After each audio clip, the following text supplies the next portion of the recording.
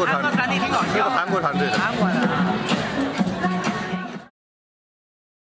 ladies and gentlemen. PlusToken will be right back. PlusToken newbie.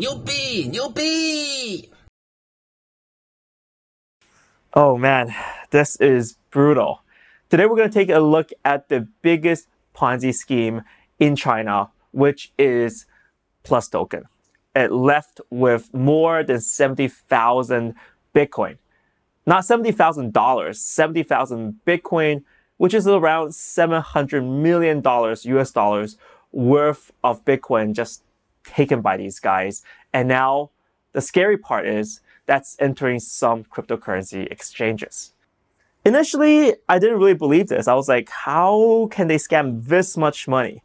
We really started piecing together the evidence, and we have evidence and footage from offline events, these big conferences held by PlusToken influencers. We have shots of people teaching each other how to use the PlusToken wallet and enter the scheme.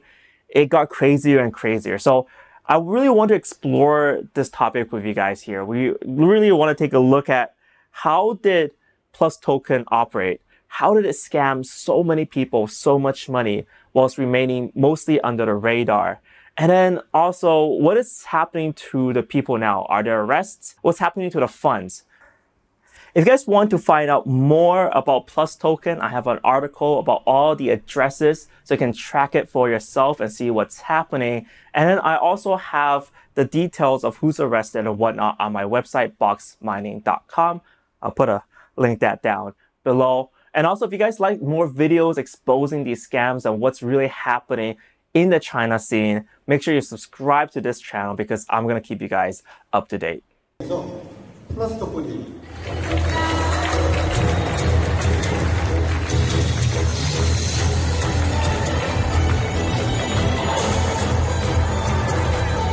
So what you saw there, that's the Korean meetup. And that should give you an idea of the audience that this type of scam targets.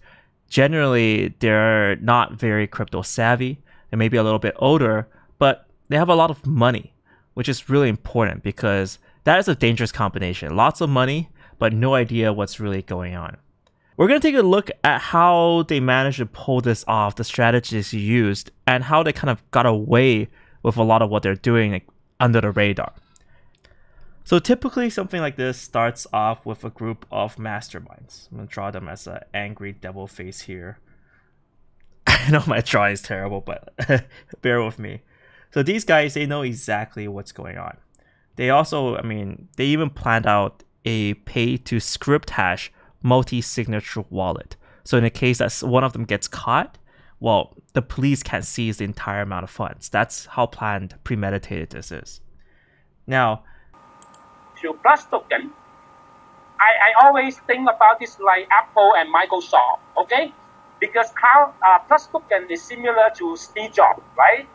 This group, typically what they do is they start soliciting outside, and generally to an audience that's not very well versed in crypto. And it starts off in Korea/China. So probably both sides, they contributed to making this happen. Now, the initial group won't be too large. So this will be on WeChat, it'll be on Line, the two main communication groups. And typically maybe they'll have groups of 100 or so people. That's the strategy here. They don't want too big. They want to have very much a one-to-one interaction. They want a controlled environment. And they'll teach these people that, how to buy cryptocurrencies like Bitcoin and how to send it to their wallet. And they'll start telling them, hey, you know what? Just invest in this. You'll get X amount, maybe 5% per month, 10% per month if you invest more. And that's when greed overtakes people and they jump in. So to give a bunch of reasons for why this works, like, there's an STO platform soon. This is going to be the biggest STO platform. There's also going to be a lot of adoption. You can look at this video here. There's a guy saying that this is going to be the PlusToken is going to be adopted in supermarkets. 卖菜的都用上 Plus 了，你看流不流？ Obviously it's fake, and this guy probably just bought a placard, filmed it. But the problem is that some people do believe this, despite how fake looking it is. Now, this group of people, they're going to start, once they know how to do things, they start becoming group leaders. They're going to start their own groups and invite other people on.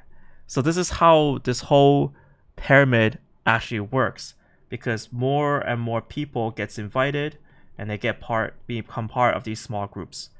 Now, something interesting is that they typically keep these groups away from each other.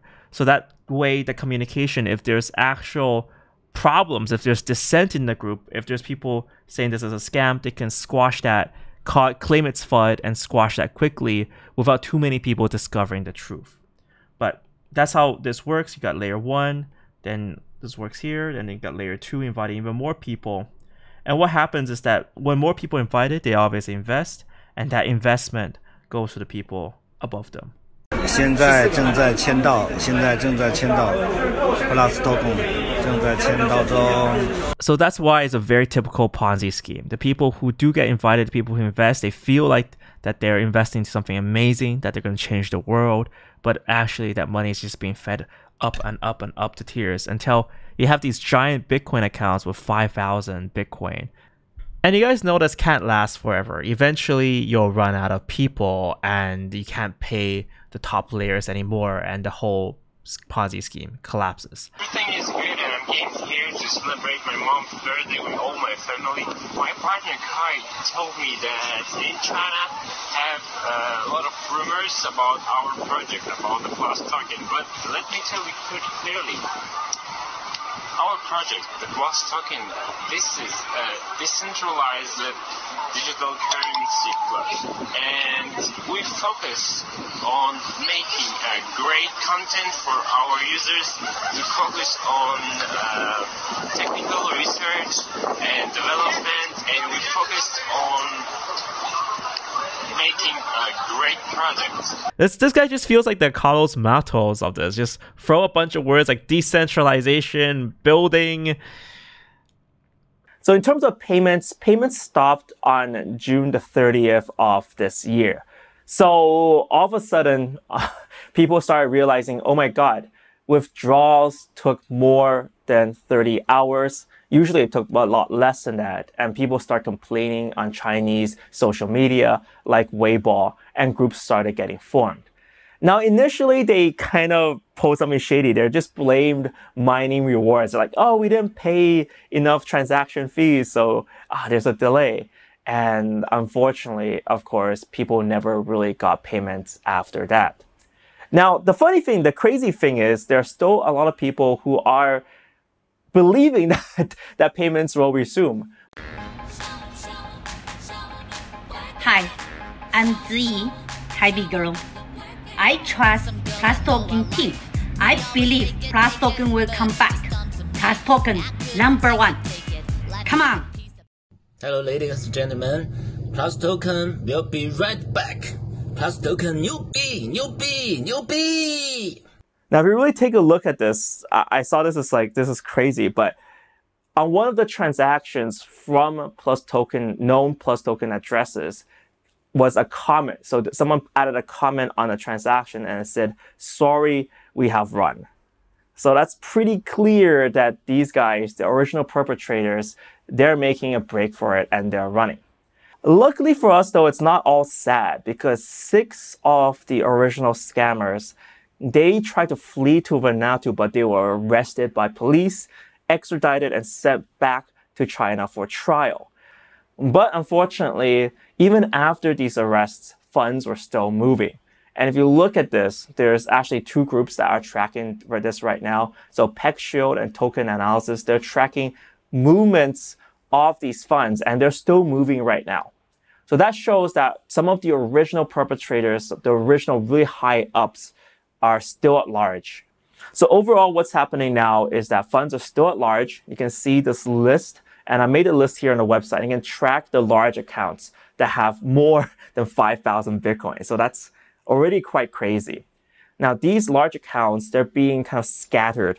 So what these guys are trying to do is send it to smaller and smaller accounts. That way, they can start funneling them into exchanges. So I also want to dispel some of the fear that's spreading around this. Some of the initial reports reported up to $3 billion with the potential of all being dumped onto exchanges immediately, which I don't think is actually going to happen. So first of all, I think realistically from what I saw in terms of the tracked accounts, then we have around 70,000 Bitcoin, around quite a huge chunk of Ethereum and EOS addresses here. So let's say realistically, maybe 1 billion US dollars. Now, this fund is not going to immediately go into exchanges. Now that everyone is watching, they're going to be very stealthy. That's how these kind of minds work. They're not going to be in a hurry, because if they're in a hurry, they're all going to get caught, like all their kind of lower associates. These masterminds, unfortunately, they're probably going to keep a lot of it for a while. So this will add up to a bit more long-term damage in the cryptocurrency community overall, as these hackers try to catch out and give crypto a bad name. But I really don't see that immediate dump happening, because right now, if they tried, that's a one-way ticket to the nearest jail. So if you want to read up more about it, I have plenty of sources, and I want to give a special thank to Matthew Graham for giving a lot of these video posts and also this Chinese media coverage about what's really happening here.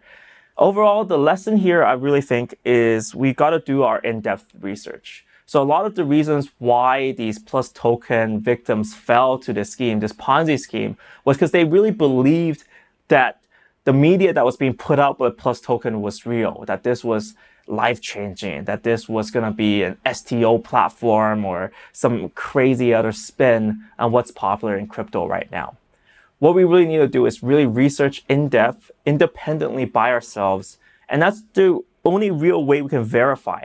And that's a core, isn't it? I mean, one of the models of Bitcoin is to verify, not trust. And guys, thank you so much for watching this video. I hope this shined a lot of light into PlusToken. When I was researching this, it was kind of a little bit sad to see this stuff going on. And the worst part is that there are more scams that are direct copies of this happening in China.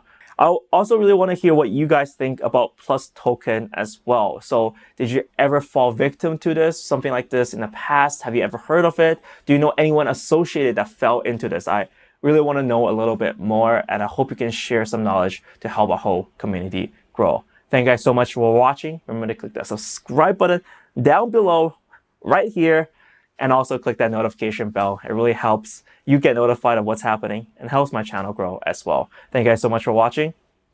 See you next time.